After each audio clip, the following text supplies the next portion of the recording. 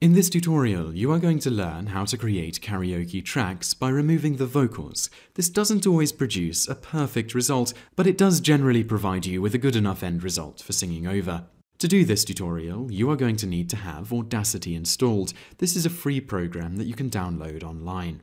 In Audacity, click File, then Open. Select the MP3 from your computer that you want to remove the vocals from, then click Open. The track will be imported into Audacity, and this can take a moment. Once the track is finished loading, you will see a waveform appear. Click the drop-down arrow next to the title of the MP3 over on the left. From the menu that appears, click Split Stereo Track. Now click in the grey area to the left of the bottom track to select it, and in the menu, click Effect, then Invert. When this is finished processing, click the drop-down arrow for each track and select Mono from the list for both.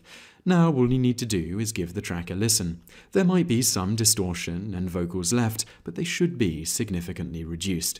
Unfortunately, this process doesn't work on all tracks, so try another song from a different album if it isn't working at all for you. This is how to create karaoke tracks, and once you've done a track, you'll probably be surprised at how effective it can be.